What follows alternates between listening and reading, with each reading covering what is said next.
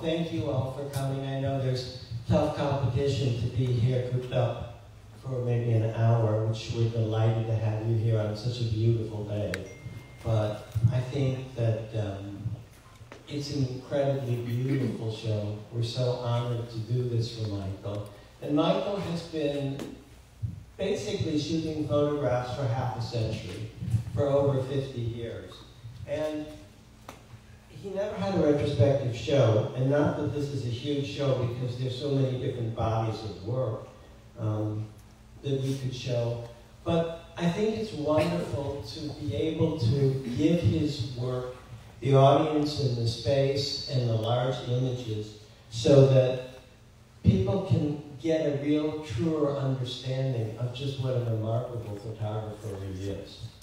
I want to start out by a quote by a different photographer because I think it will give you some sense of how to look at Michael's work. And Dorothea Lange, at the end of her life, she was one of the greatest humanists that shot people suffering in the Dust Bowl, and for the WPA did so much in the FSA to change the conditions of people in the rural South. And she was so emotionally, she as a child had polio, she was sick, she related to anybody that was suffering, anybody that was longing, anybody that needed anything. And she said, to live a visual life is an enormous undertaking, practically unattainable. I've only touched it. And when I look, the reason that I mention this is because when I look at Michael's work, Michael has led this truly, incredibly visual life. He never stops looking. He never stops shooting. He never stops wondering what the expressive power and capacity of photography can be. And as we go through the slideshow, we'll have Michael talk about the work, how he, why he shot what he shot, and what we think makes the work special. And it's not chronological, but one thinks of the Cuban pictures, which Michael's very famous for. Before that, there were the horse pictures. Then there were the American landscape pictures. Then during COVID, there's all these beautiful cyanotypes, which are leaves in the flora and fauna. And Michael never stops looking. He wears so many different hats, and he shoots so much interesting material. But there's a constant that runs through it. And I was trying to figure out what that constant was. We were having dinner last night, and Michael said to me, Holden, he said, when you think about it, and you think about my career, he said, really, it's all about beauty. So, but not necessarily in the traditional sense, but it's about a kind of beauty that somebody very skilled, someone very resolved with the camera can quest for. And Michael has not only quested for it, but he's truly found it. So what I want to do is start with the work that people know the best, the Havana work, and how Michael talks about how it came about. Thanks for the introduction. When I went to Cuba, it was 99, I've been shooting for about 17 years. Michael, can you hold the mic a little closer to your mouth? Thank you. Better, yeah. And I didn't know what I was going to do when I went there. I was doing a lot of real people doing real things for commercial work, and I started there on the street, photographing women smoking cigars, photographing 50s cars, photographing, and I was driving down the main embassy row, and there was a beautiful, beautiful mansion with a green vitrolite roof with a gaping hole in it. And I went and stopped, the driver stopped, got out, went to the front door and knocked on it and said, can I photograph in here? Can I take a look? Can I photograph? And the woman was Isabella, and she said, come on in. And that photograph of the laundry was done at that time. So that was the beginning of me thinking about interiors and the power of them, and a vehicle to tell a story about the residents, about the country, about the time. that changed my world and the way I visualized things and the way I saw things. And also the color, and the architecture, which I was photographing in my home city of St. Louis, which is a beautiful old city, decaying, but not decaying with this kind of beauty. In '99, I had been doing color about half of my career. I'd mostly been a black and white person. But this was like riots. This was like a rainbow of color. I just was so that really, the green of this interior, another really good example, because it's about the color, but it's about the story. And I was looking at the photograph a second ago, and I noticed that one of the pillows was all crumped up. And I thought, that's the story. Somebody sits there. It's not a set. It's real. It's a real story about people who live in these spaces and about them. I always find when I look at the work something that separates. There's other architectural photographers, certainly. There's Polidori comes to mind. There's Candida Hoffer that comes to mind. There's Struth. There's Gursky. There's a whole sort of German school that was specifically about architecture. But for Michael, when we call this, the textures and colors of time, for Michael, the architecture has to be very, very human. The scale, you can sense not just what a picture looks like, but if it's a great picture, you can get a sense of what it must feel like to be there.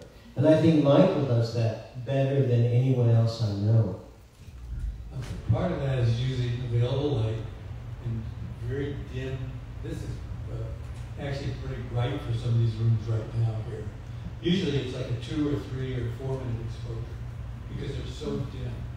But the truth of the light and the way it defines the space, the way it articulates the shapes, that's what these are about. And I think that I've always wanted the work to be intimate. Nothing of the photographers you mentioned, these are very small spaces compared to most architectural people. Absolutely. So they're much more intimate in terms of human presence. And that's what, it's funny. I always feel like I feel when I enter a space that somebody had just got out of that chair, that's why it's wrinkled, or somebody was about to enter, like a stage. There is a sort of term that you use in literary criticism as you went in kind of PhD programs or paid for any of those things. And one of the terms they give you is something called metonymy. And metonymy is in literature, in art, in photography, it's suggesting somebody's there by them not being there. Their presence as being there can be almost stronger when you see the sort of the ghost of the person in sitting on the couch, or you see someone's bed and the mattress is rumpled, and Michael or you see chairs facing each other where somebody obviously spent hours and hours, a couple sitting. And Michael's a master of that the pictures are very human and have a very human presence, but I can't recall any of the Cuban pictures that you actually see a person there. And I think if a person is there in a way, you read it in a much more literal way. You don't occupy the spaces the same. When you occupy Michael's space, and Michael's always looking for that narrative, the potential of anybody being there is not limited. So I think it has a much more stronger emotive response. I also think it gives the viewer a chance to add to the story, to interpret the space according to who they are, which I like. That's what you really want out of art, is to be able to reach somebody, to reach in on their own world. Also, can you tell them a little bit about how the pictures were made? Obviously, these, in order to be mural-sized pictures, the negative has to be big. Michael was carrying around very heavy, clumsy, difficult equipment to use. And he said, last night we were talking, he said, you know, the film wasn't meant to be able to record this. This was an 1/8 of a second film that I pushed. And then in order in the darkroom to get the colors to look exactly like they were looking. All of that's sort of a really difficult feat that very few photographers engage in. I would say I'm a colorist who's a printmaker. I've always been a printmaker. I think even though photography is mechanical, there's still, the hand is involved. And I've loved that part of it.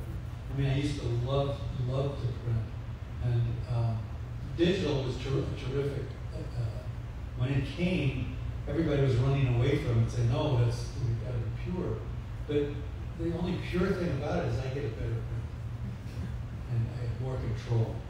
And I'm able to render things that I wouldn't have been able to render. I remember when I did black and white, I would spend hours and hours making one print. And at the end, I'd have 10 or 12 or 15 prints on my table in the darkroom. I'd look at them. There'd be one that was perfect. And there would be 20 that were just about there.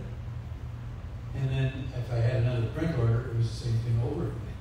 Because you just didn't go and pull switch ones, 5 seconds, F8. When digital came, when you got the file where you wanted it, you hit Command S, save. And then when you wanted to print again, you hit Command E, or you send it to the lab to get print made. And it was always exactly the same. So digitally, it gave me more tools and gave me repeatability, which is important because you want an edition to be the same. You want it to be all over the place.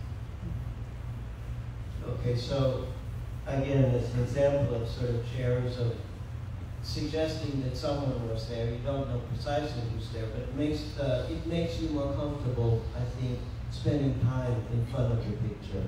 And I think the scale of the pictures are really sort of important because the space that's shown is really expansive. And you kind of relate to it in a sort of big, altogether way. And I think with Michael's work, with a lot of photographers, there's a central focus. And then whatever else happens in the picture doesn't seem to be very important. You just notice the kind of the snap, the what, as you look closely, you notice the subject, and you don't notice the rest. But with Michael, there's a sort of all-over consistency that the entire photograph is interesting from top to bottom. They don't just have one basic focal point, and that's the picture.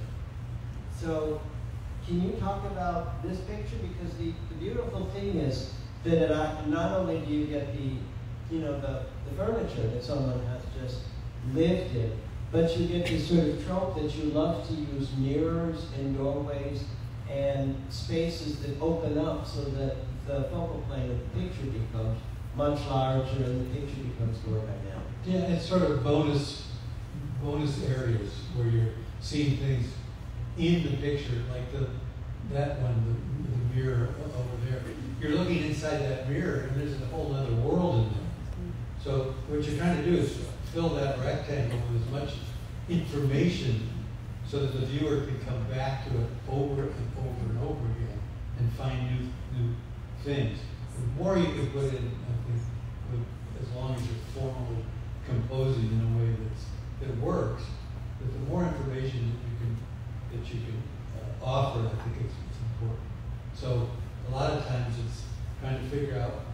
A friend of mine and I went photographing. He was an amateur, and I said to him first, "I am so jealous of you." And he goes, "What? What are you jealous of?" I said, "Everything you see, you want to shoot." I said, "I've been doing this for so long that I go, oh, I did that. Oh, I did that. Oh, I did that." And I love that he did that. That he could look at the world in that way. So it was great to be able to continue to look and see new things because I kept challenging myself. I cannot make the same pictures over and over again because that's not why I got into this. I didn't get into this to do the same photograph. I wanted to continue to grow as an artist. And if there's any achievement that I've been able to do, Besides the fact that I've done it for 50 years, which is I'm very proud of, but it's the idea that I've never been really static. Not always successful, but never static. I think what's interesting also about Michael's pictures is he encounters spaces that are interesting. He finds a way to make them his own, but he feels he can never manipulate anything within that space. No. That you have to find a way of working around what works or doesn't work in a composition. But Michael said it would be so easy when when you design a room, if you want to move the chair this way and you want to move the table quite this way, and the picture slightly crooked and you want to straighten it out. All of these for Michael, almost as a street photographer days, none of that's allowed. No.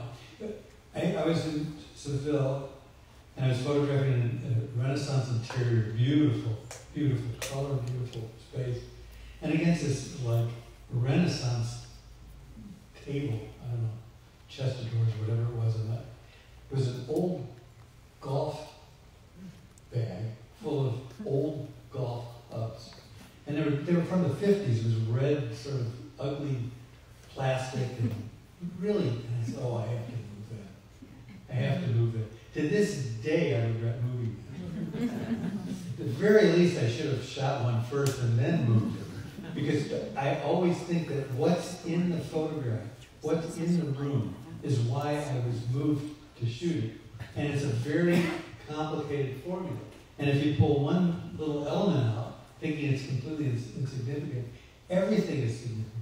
Because it's why I saw it in the first place, and it's why the viewer, thanks to collective consciousness, saw the same thing. People come up to me all the time and say, I love this photograph because X, Y, Z, and I go, that's why I photographed it. And it's almost always the case. It's like there's rules or laws of nature, of human thinking that are the same. We all see the thing very similarly. So I don't want to mess with what I saw because I don't want the message to be lost. You shoot a fair number. I don't think I have too many slides put in here because we're going to leave Cuba in a minute, and I think we're going to go to Europe. But there's a lot of stairways and staircases, and that are almost architectural, but are kind of architectural the way if Diebenkorn was, if you were a painter, Diebenkorn would make things sort of architectural. Can you tell me what, your attraction and what draws you to those compositions? I wanted to be an architect when I was like 18 years old in high school. And the advisor, the counselor said, you ought to take a drafting course. I took it in 5 minutes I was born. And my drawings were terrible. So, but architecture, for some reason, I mean, if they had a school where at 15 years old you could go visit an architect and see what they do and see what it was about, I probably would be an architect. I didn't. I think I'm interested in stairwells because when an architect gets an opportunity to be a sculptor. Yeah. It's a three-dimensional, formal piece that actually can sit by itself in a museum. They're stunning. They can be stunning. And metaphorically, the idea of coming up a stairwell or going down a stairwell, it's a whole beginning to a lot of stories, and I think I see that, the formal nature of it and the emotional potential of it, and the beauty of it. But what else is interesting is there's obviously an architecture, a formal structure to the photographs, but the seduction and the subtle uses of color and how color changes through light is amazing. And it's in all the stairways you do. Yeah. I don't know what it is about it. And your career as a color, it's really, you truly said yesterday, one of the interesting things with Michael for 50 years, being sort of top of his game, he said, my career is in color. Yeah. I'm a colorist. I think chiefly that's what I am. What if you just boiled it down to one word? Yeah, I think in a picture like this, obviously the red against the black and the sort of the frames and the architecture. I believe this is the piece that's at the Norton for the auction. Yes. So it's an incredible picture. Reds are really hard to find in the world, and I'm in search of them now. And how did you get access, say, to this room? The person that was driving me around, we drove by this space, and she said, "There's that crazy Mercedes." And I said, "What do you mean?" He said, "Well, she's got a really nice house supposedly, but she's nuts. She's loco." And I said, "Oh, well, I'm going to go over and say hello." And I talked to her. She was wonderful, wonderfully warm. We spent a good half hour then, and then I went back and visited, and I photographed her space. There's 3 or 4 in the portfolio from it. And she was keeping the house standing just on sheer determination. She had no money. And when I left, the next time I came back, I thought the house was, the roof had finally fallen in, which is really the story of this sort of decay and loss. Which is why it's so it resonates emotionally with us all. There's a sadness and there's yet a joy that these people are still living in these spaces and living well. Photographer, one of the main tools photographers use is light. Because really light is the basis of photography. The Greek for it is drawing with light. So there's all different kinds of light treatments that Michael, some things are so dark that he said he has to push the film and leave the lens open, camera lens open for 4 minutes in order to burn in the color. And some things like this, do you see the colors that something will end up in a photograph when you actually see the site, or is it a surprise? Both. I have an idea of what I hope it's going to be. In this kind of thing, what you're worried about is you're going to overexpose it and blow out all the highlights. And there's a lot of, so when you make a print with the notion of keeping the highlights, it's technically very difficult to do. Digitally, that's another thing about digitally. It's made it really. Oh my God! There were things I couldn't show because that didn't work out. But this was shot the film. Film. That's pretty hard to get that light that way. Well, I remember I just kept waiting for the light. It was so bright, and at one point the cloud must have gone over a little bit, and darkened just enough to keep the information in there. Okay, another stairway? Another stairway, one of the first. Budapest, I did 2 stairwells. That was, again, just chugging along with a 4x5 and a big ass tripod on my back. And, 3 back surgeries later, I realized that I should have used a smaller tripod. But I wanted it to be steady. I wanted it to be these old buildings. If somebody walked on the floor when you were shooting on a 2-minute exposure, it would be blurry because it would just give enough balance.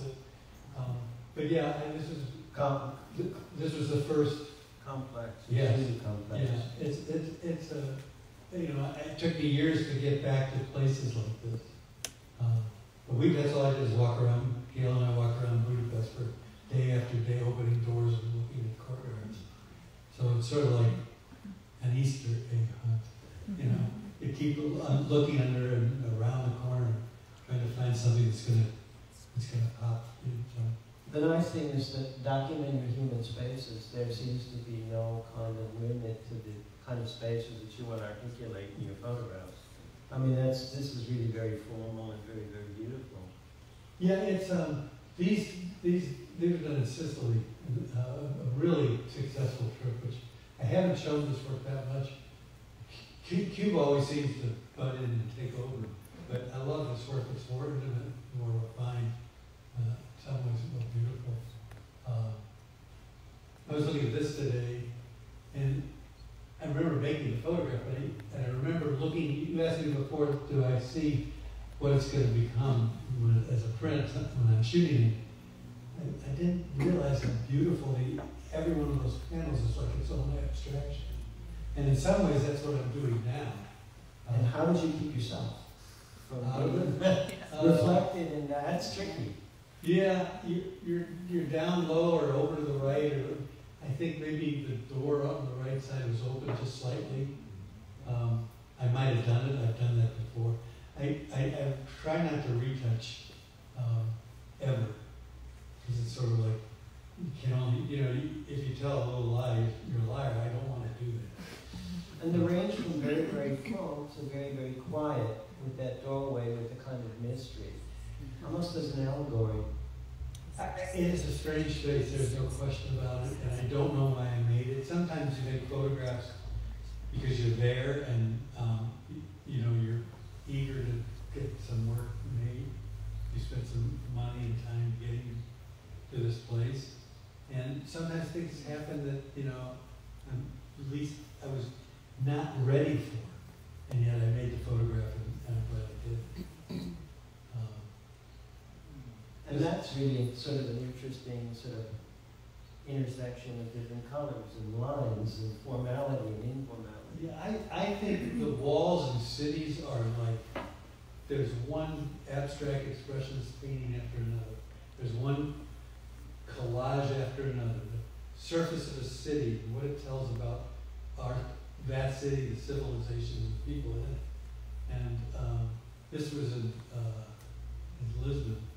And that city was just stunning in terms of the relationship of this old, elegant architecture, and these posters that are up for a week and start to fall apart within a couple of days, and then they become like paint, like a collage.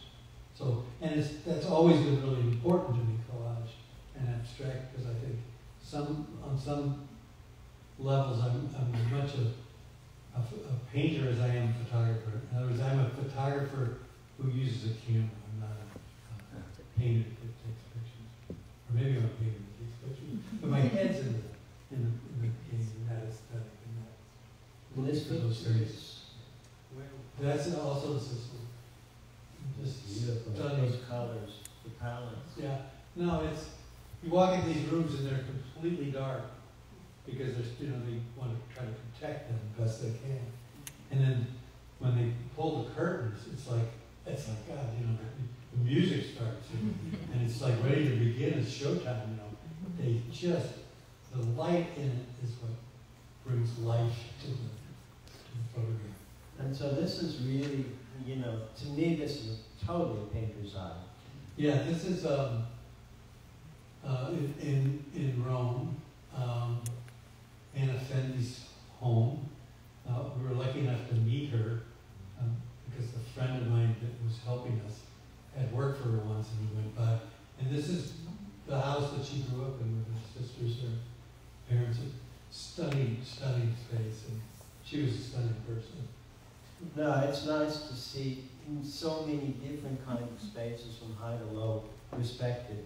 You truly, as a photographer, become sort of a cultural ambassador of respecting and understanding how people live. I think we're all the same. We also have a favorite chair that's all wrinkled because you just got out of it. And there's wear on one part of the floor because you're always sitting, walking there, and getting up from there. And those are the signs of life. That's the portrait. That's the story. If we go back early, we go to the Badlands series. Badlands series, we're taking a different kind of camera. We're taking out west. They're beautifully atmospheric. And again, you can not just see what's there, but you stand in front of the pictures and you sense emotively that you're in a place that's free and there's a kind of space around you that's a different space that doesn't clutter you. But this body of work now, the Badlands, is at the name of the, I just did what's the name of that? Liagra. Yeah, so this is hanging in Liagra showroom. They wanted to do a show in conjunction with Art Miami and Basel, so we lent them the work because the work had also been during Venice Biennale in a correspondent gallery. So Michael had a series of his American work that was in Italy during the Venice Biennial, and now it's in Liagra, and it's beautiful if any of you happen to be going to Miami. The showroom is beautiful too. but the work looks so elegant right there. Can you talk about the Badlands? A little bit. This one's interesting because sometimes I drove by this thing. It was a 100-mile-long valley, big old valley in Montana outside of Dillon. And I always wondered what that dark circle around it was. And I couldn't figure it out. I just, it was like, did it get scorched from something, some lightning bolt that hit the ground? And then I showed it to somebody who lived there, and they said, oh, that's where cattle get behind the building to use as a shelter from the wind and the storm. And as the storms change and come from they go to different parts of the building to shelter themselves.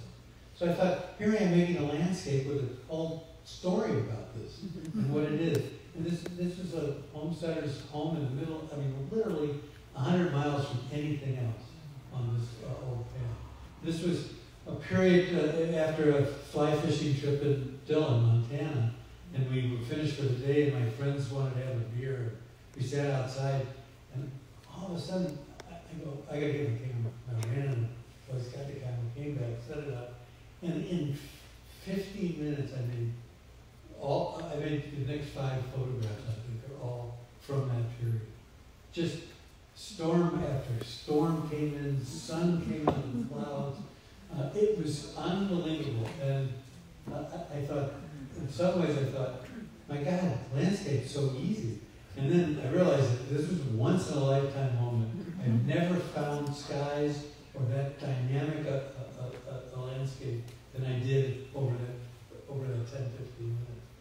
But it's, you have to be really unlucky almost all the time to be lucky once in a while. To be in the right place. And you were in the Badlands. What takes us to what part of your career? It was 2006, somewhere in there. I was working on a Vanishing America series. The Cuban work and the European work is probably from 2018 to 2024. Cuba is from 1999 to 2014, and the Italian work is probably 2008 to 2018. So the Badlands comes first. Yeah. And it's, it's landscape and it's out west. Yeah. Yeah, no, it's a stunning place. I mean, we're so lucky to have that west and untouched and protected. It really is a gem. What's interesting is these are the same eyes that see into a picture and see what makes a great picture, and it's so completely different than the last 2 bodies of work, and it's kind of that kind of referencing a visual life where you never stop seeing or looking or imagining. I know Gail wishes I could turn it off, and every once in a while I wish I could turn it off, but I can't. But I was going to say, the one thing that's similar between this, the proportion of the ground to the sky, those are the same things as every proportion in one of you. I mean, it's the same, there's less elements, but it's the same thought process. And this one I shot with a square. Now, usually landscapes are done horizontally, called landscape before. But I thought when I did these, I think I used a square, maybe I used the hospital. That'd be kind of cool. And I realized at some point that I was making landscapes with bonus sky. So I got all this extra sky, and I'd never seen landscapes done that way, but it made so much sense to me. And that's why a lot of times the photos are also about the sky as much as they are about the landscape. Made in America comes. Yeah, this is just a series that I've been making in St. Louis and decided to start traveling. This was done in New Orleans 4 months before Katrina. And this building actually made it through, but the water was up to the porch. The water line was looking. But it was great. I mean, I realized that there was a story here that was fading, like in Europe and in Cuba. There was many similarities between the work. And I was done going back to Cuba because, again, I would be making the same photos. Jesus here? Yeah, Jesus better donuts. I don't know. It wasn't open, so I don't think it. But the composition, it's a very kind of jazzy composition. Really, really I want to give Gail half credit for this, because we were driving down a pretty bad street in St. Louis, and she goes, "You got to turn around." I said, "What?" Because I missed it. So, thank you. Yeah, you know, I think there's so much irony in this world, especially in 50s America, 60s America, and it just, you know, it's funny because a lot of times I don't think there's enough in the photograph. Because of Cuba, I have these really high demands, but a lot of times it's because I'm not willing to accept the simplicity and beauty of those images I made before. So these are things where I'm sort of just the leaves on the ground. I mean, I would never photograph that a few years before that. There was something about standing back, shooting more, getting more, accepting that it's not as perfect as I was able to. There's also, you know, you become, you know, a hotshot with the camera in the beginning. And as the world, you get awed by the world and it expands, you become more humble. So it's sort of the work of a kind of a more humble honor. I think so. It's accepting things I can't control. It's in a way celebrating. And this kind of, the things that you said you said when we were talking, you said you look at Instagrams, you look at social media, and everybody shows kind of modern, fancy, to the day, snappy, like not real, very, very facade kind of architecture and construction. Then he said, you show America that's real, that's disappearing, that has backbone to it. And like this Main Street. Yeah, and as it's genuine and not kitsch. It's like these are the real things. This was the assignment for Time Magazine to do a cover on Mississippi River. And I went and shot it, and I did get the cover, but it turns out one thing the art director didn't tell me was it's got to be vertical. So I made this photograph, which is one of my favorite photographs, and I sent it to him. I said, "What about that?" I said, "Dude, it's a magazine. It's a vertical." Oh. This kind of construction, like kind of vanishing points of light. Yeah, no, and the red. This is one of the first reds I found. And I thought, whoa. And this is in the gallery now. Can you tell us a little bit about how you stumbled on the site and made the picture? We were driving, Gail and I were driving, it was a road trip out west. This is California, Guadalupe. And just driving along, and I saw that blue car, and I thought, I can't photograph that. What's his name? The guy that... Robert Frank. Yeah. I said, I can't do that. Robert Frank already did it.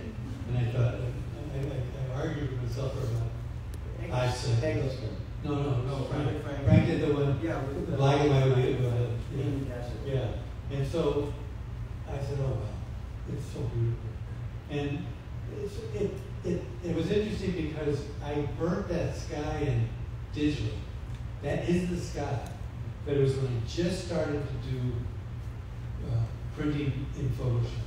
So I would shoot 4x5 negative, I would scan it in high res, bring it into Photoshop, and that's where I would do the printing, the color correcting, no retouching, color correcting, density and stuff like that. And then I was trying to get that sky, because it was a beautiful sky, but I remember it had blown out a little bit, and I wanted to burn it.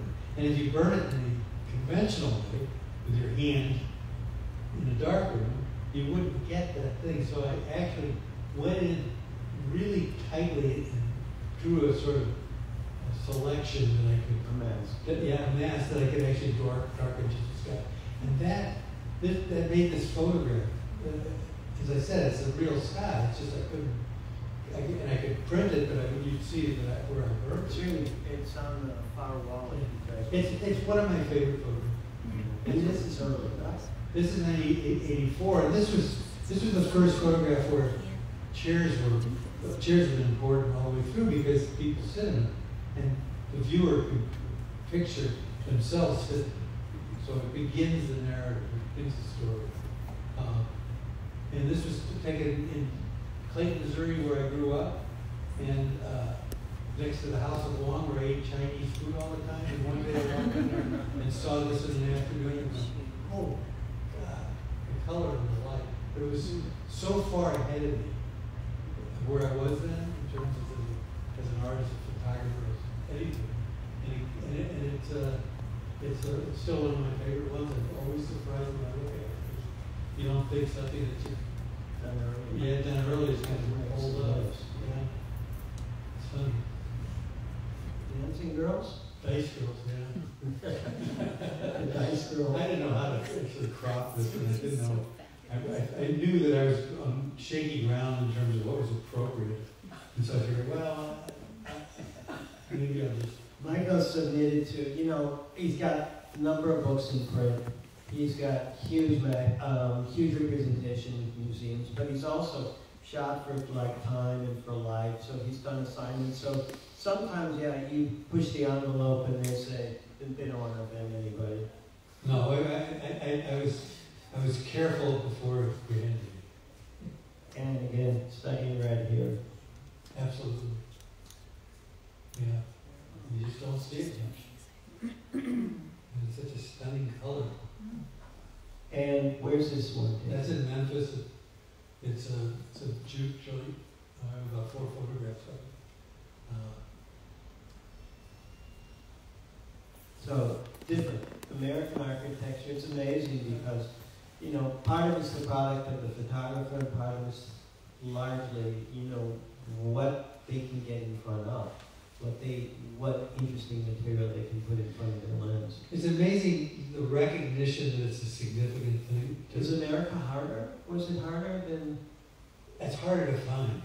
We don't tend to hang on to old things. It's rare to find something that's intact like Cuba was. We tear it down and paint it out. We thought we'd show some of the cyanotypes. America kind of went into lockdown with COVID. And an awful lot of photographers said, well, they just use that kind of time to go through their archives and to organize things and to clean their studios. But Michael, who never stops looking and never wants to not have a project, said, what can I do in St. Louis during COVID? And this is what happened. So cyanotypes are the first kind of print. The blueprints are made. That's what a cyanotype. It's sun prints. You mix the chemistry, you paint it on, and then you put objects on top of it, or in this case I put negatives that I made digitally on top of it, and expose it to the sun. And it burns out where the negative doesn't get the light, so it gets washed away, and when it dries, this is what you get. And all those edges around there, which drove me crazy as a photographer who's got those clean, sharp lines around the photo. These markings were me putting the emulsion on. At some point, I realized that they were actually beautiful, and that I loved them, and that they showed process, and they showed the hand of the artist. And so I started, and I saw it also, if you look at it carefully, they kind of look like trees in a landscape. So they sort of fit thematically. But these were really a hoot, because I would go out and photograph Forest Park in St. Louis, which is just one of the biggest city parks. Beautiful. And just shoot during the day, and start making the negatives, preparing the paper, and exposing them. So I did that all the way through COVID. So you're printing, for cyanotypes, you're printing instead of with silver salt, black and white, you're printing with iron salts. And iron, as is tagged by light, turns blue. But it's a whole learning process that really, and then there were the early side, and then he called us, he said, no, send those back. My new ones are even better. Then another 2 or 3 months later, he said, oh no, you got to see these ones. So it's the process of being excited, of learning, of pushing your eyes, of pushing the whole process of what can be done with great photography. And it's a chutzpah too, because I just never waited.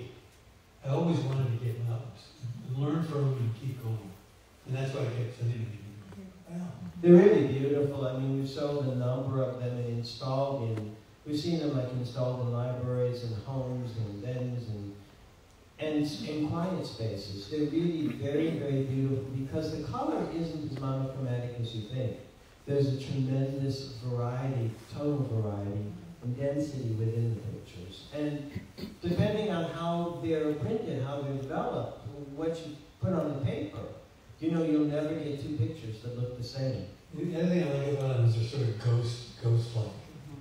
And I really like that sort of, that sense of.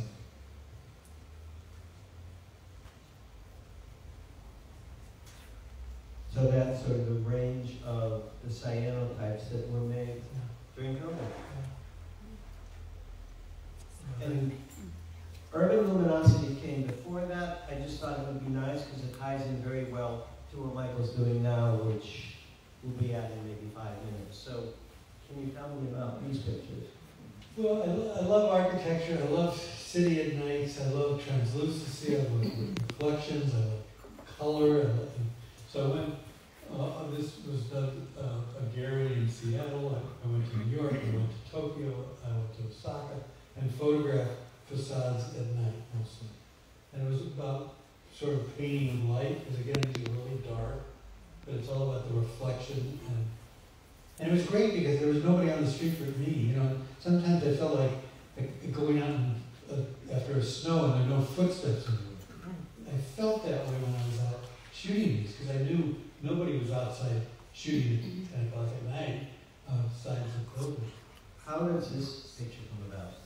It's a long exposure. It's in New York. It's a Bloomberg headquarters. It's a wall on the inside of a parking entrance to the colors were on the wall? Color were from other places. It's reflecting the color across. Like a down flame. Yes. Like it's exactly reflecting light. Yeah, so you don't, the eye doesn't see it, but the camera sees it. Exactly. Because when you see it, it's just maybe dim little color or light. But when you do a long exposure, and all this stuff transforms itself into something that's visible. And that's a photographer's kind of ability through decades to actually see light. The way I don't see light that way. I see the light that's there. No, you see the potential light and color there will be. Yeah, it doesn't cost much to take a picture to find out. That's always been my theory. You know, if you're going to reject it, wait till you have it. You know, don't reject it in your head before you shoot it, because you learn so much more from the mistakes you make than the things that work. And they're kind of abstractions. Yeah. They were sort of painters. I mean, this is me being a painter using a camera in the world. It's about the brush strokes, the light, the composition, certainly, the way light works. And seeing these things. I remember I was with people walking in this space, coming up that escalator, and I turned around and said, "Holy cow, what?" I said, "That." They go, "What?" "That." They go ahead, I'll meet you. And they went ahead. And 3 months later, I sent them the picture, and oh, that. I get it. It's great. It's so cool to see something and recognize it as something, that it's something special.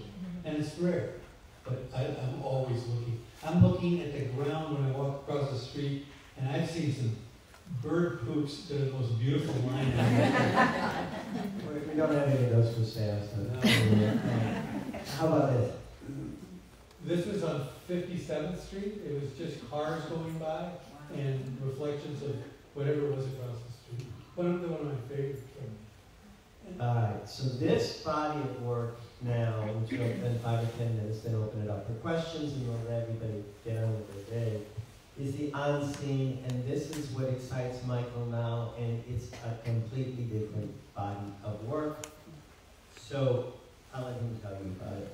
So these are, I was at a friend's, a photographer in New York. He was on a job, and he rented a camera, a mirrorless 35mm with a 40 megapixel back, which means you can print pretty darn big, almost not that big, about that size. And it's a beautiful camera. It's lightweight. I I don't need a tripod. And I'm starting to play with it. And I thought, wouldn't it be great to be able to take a camera, which I've never done. When I was, in 72, when I started, I was shooting with an 8x10 camera, black and white film. Big, big camera. And walking around, it was cumbersome, and it was limiting, on what I tried and what I could get in front of. And so I thought, well, I've never been a beginner. I've never been that friend of mine I shot with and could shoot any of it. So this is the beginning. It started about 6-7 months ago when I got that camera. And I started shooting in St. Louis because we weren't traveling. I was getting over another back surgery. And so I started walking around with the camera and started seeing things that I had never seen before and would never have shot with a big camera. Because I had those pictures in my head of what I should be shooting. And these things are into storefronts, windows, with a reflection in the glass of what's behind you. So you're getting these two images superimposed on one another. Sometimes you have control of it, sometimes you don't. And it's just been a real door, it just opened a door for me in terms of looking at the world in ways that I hadn't looked at it before. And it's more and more, I'm getting more and more images that work for me. Storefronts with reflections of a plant, a building behind me that merge together without me doing really anything. So Michael was kind enough to sort of loop me in when he was very excited about them and sent me digital files. And having sold so much of the work that we've sold of Michael's, he said, well, what do you think? I'm going to do a show. I think that'd be great. He said, I'm so excited about these. And I thought about them. They've grown on me. And I talked to Michael and I said, Michael, they're subversive. And he said, in what sense? And I said, when we look at photographs, the photographs that we tend to like the best are photographs that resolve very quickly. It's a kind of a flight mechanism that we make sense of them, we understand them, and we like them if we relate to what's going on or something special in them. Giving us photographs that are dense, that look unresolved, that make you work harder to try to understand them, pushes in a direction that a lot of people aren't comfortable in, but it asks you to use your eyes and your brain in a different capacity. And it's sort of, as I think about it, it's kind of a poetic thing for Michael to be doing, because now he's using his, instead of shooting one surface, now he's looking beyond and looking for things that truly in space exist very different than they exist on photographic paper. Art. It's just art. Yeah, these are real. I mean, we can stand in front of this and it helps to have a rectangle because otherwise you might not see what I've seen. And is that good enough? Yep. And some of them are really just abstractly really nice compositions. And they're really beautiful. But you can't, the nice thing is you can't go to it with a preconception of, well, this is what Michael Eastman does. You have to open up and understand that this is an artist that never stops looking and never stops thinking. And it's nice to be able to show work in process. I like that. Because you don't get a chance to do that much. So this felt like an opportunity to introduce this in a way. And it's changing. I mean, it changes every time I go out and shoot. And that is I would be very happy to answer any questions anybody has. Comment and question. I really love the way you get the ceiling in these pictures. You always get the ceiling. Yeah, really wide-angle lenses are my friend. I mean, because they really give me, this is as wide as I can go without it being looking like it's a wide angle. And it's also a view camera, so I can control all the the lines because of it's a digital. It's a view camera. It's made to shoot architecture, made to shoot and keep things square. You don't see the, like when you shoot a building, then it can converge. When digital photography came in, the photographers were telling me, well, it's just not up to what film can do. And that was when it first came in. Yeah. Are you saying now that digital is past Yeah. film? Yeah. When I had, I was ready to go digital. I went on a shoot, and all my cameras were stolen. Yeah. Everything I had, everything. And I thought, this is terrible. I was insured though. And I said, well, maybe it's time to get a new camera. So I thought, well, I'll start looking at the digital. And I looked at the digital cameras, and at that moment they were not there. And in the time I looked, a year and a half, they were there. And then, clumsy me, I got this camera. I started to like it. About 6 months to a year in, my tripod collapsed, went down on concrete. I was insured again. I got a new camera, and in that space, it went from being really good to being fantastic. And right now, it is better than film in every way. I didn't think I'd be saying that. You're worried about the contrast and the subtleties of things, and the control that I have when I print is remarkable. So, yeah, in the beginning, it was iffy. Then it was sort of really close, and then it was like, no contest. No, it's over. Yes. So, your work evokes both narrative and emotion in basically one frame. I guess my question is, do you remember, or does it, when you look back at these, do you remember the moment, why you took it, what was the emotion, and do you keep a journal? No. You don't? I remember how it felt. You do? I do. I remember walking and looking at it. I remember going, it was always, do I want to take the puppy out and pack it, not drop it, and, all that sort of stress and all the work it took. I have to make that decision. So when I feel something like these, I go, oh boy, get back. I hope we have enough light. I'm going to shoot this every way I can. So yeah, I do remember. And there are times when I made photographs I thought were terrible, and I was wrong. They're good. And times I thought this is the greatest thing I ever made, and it was like, not what I hoped for. So it's like baking. You're not sure until you really see it in the wall and go, oh, yeah, that worked. This may be sacrilegious, but do you ever shoot with an iPhone? All the time. That's where I do all my bird poop photos. No, I do think that I will have a show hopefully when the phone gets good enough to do a decent sized print. I'm printing my iPhone photos about 1620, maybe 1822, and it looks good, but it's going to get better and better and better. And I think the thing that's so great about it is it's here. It's not in my car.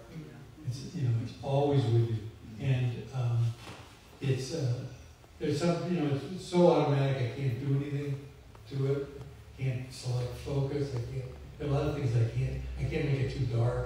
There's a lot of things that I can do that I can't do with an iPhone. But the iPhone is always there. I always have a camera with me. And yeah, I also love the video. I love the slow motion video. Shoot a lot of meditations in the water and things like that. It's great. It's just you're always engaged because you have it with you. Other questions? Do you have any background in art in terms of composition? Because your composition is magnificent. Oh, thank you. And color, there's so much information, I think, that comes across in your photographs that I wouldn't necessarily expect just if you had a photography background. Compositionally, started, the rule was you shoot the full frame and you don't do anything, you learn on the full frame. Yeah, no cropping. And I said, I don't get that, why do I have to do that? I said, what if, I did a whole set of horizontal cityscapes early on that were about this tall and about that long. And the only way I was able to do that is on the back of an 8x10, I used black tape to tape where I wanted the frame. And I would always pull the tape off, and then the next scene would come up, and I'd take the tape out and do it again. And so I got to and then the other thing, when I got the print done, I would take an old mat, and I'd take a mat and cut it in half, so I had 2 L's, and I would put them on the print and move an inch, a quarter inch until I found the frame. I knew where the frame was. So you just know this naturally?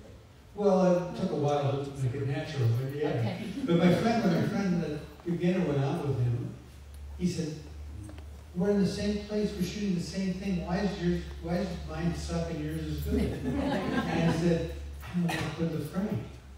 And that's all it is. All a camera is putting the frame, finding the right spot. And it seems like a smart-ass thing to say, but it's the truth. I just have to quickly tell you that a lot of photographers are either self-taught, apprenticed other photographers, or frustrated painters. But Michael said early on, it was a different world, and he was teaching himself early on to photograph things. And he got very frustrated, something wasn't working, and he was shooting black and white. And he said, well, I'll just call Ansel Adams, and I'll just ask him, what can I do? I'm having a problem here, and he said, get rid of that rapid fixer, get the regular fixer, do this kind of education. And he said, I don't know what else to tell you, St. Louis, because that's what he called me. I said, I'm Michael from St. Louis. He said, what can I do for you, St. Louis? And he was so terrific, but can you imagine doing that now? Calling anybody and saying, hey, would you tell me how you did that? Yeah, right. Yeah, and just let me know how you lit that one shot, would you? yes. Yes, Holden, you mentioned Michael does pictures where every part of the frame is important. And I'm thinking of colored field painters. Me too, when I see a lot of them. Yeah, who do these sort of flat field, planar kind of images. And I'm wondering, were you conscious of that at all, or have any interest in that genre? In terms of looking at it or doing it? Yeah, or being influenced by it. Oh, yeah, absolutely. Yeah, oh yeah, absolutely. I think that taught me as much as anything. Looking at painters. I didn't look at photographers much because when I was starting, there weren't that many color photographers. I was from 72 to 82. I did all black and white. 82 is when I started shooting color, and so it opened it up for me. And I went to art. I went to art school.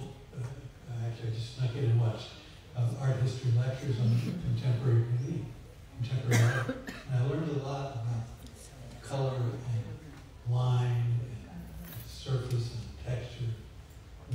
I just thought of this right now, is that the whole idea that the entire photograph is of interest and it's all in focus, I think helps create that kind of emotive response, that there's a stillness in the pictures, but it's almost like you can walk into the big ones because you see the entire composition. It isn't just a chair, it isn't just a mirror.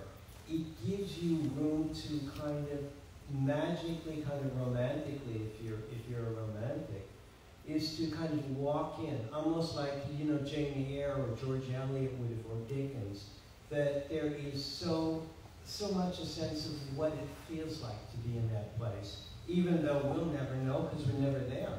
We just have the photograph as an approximation. Scale helps.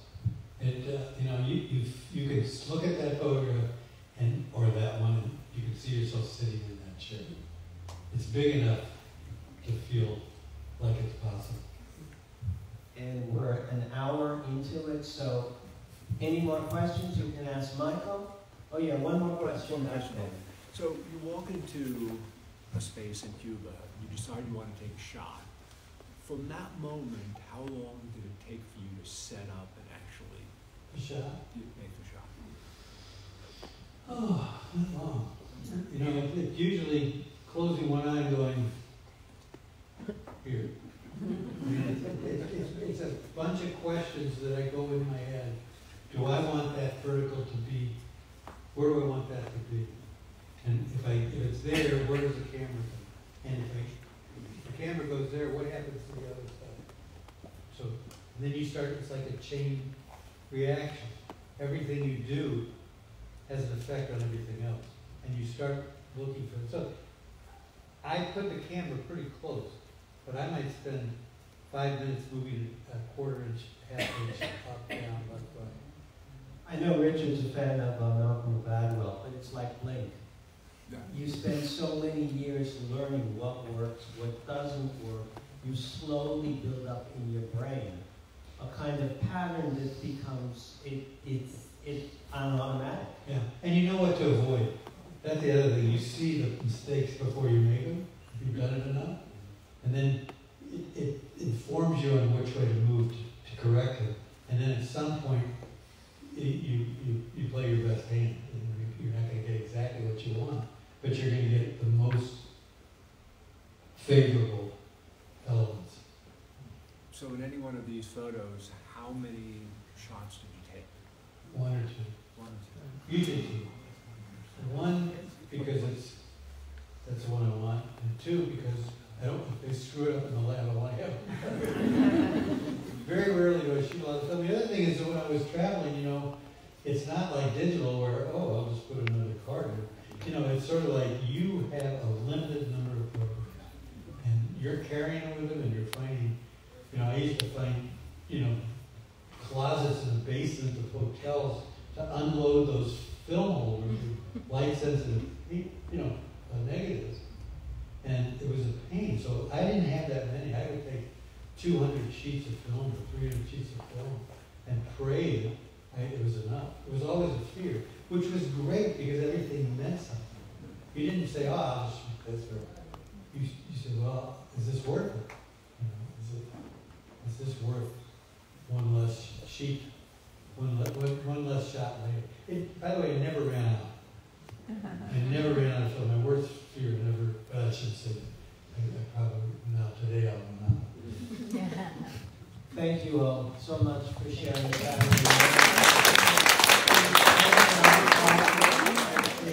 Thank you. Have a great day.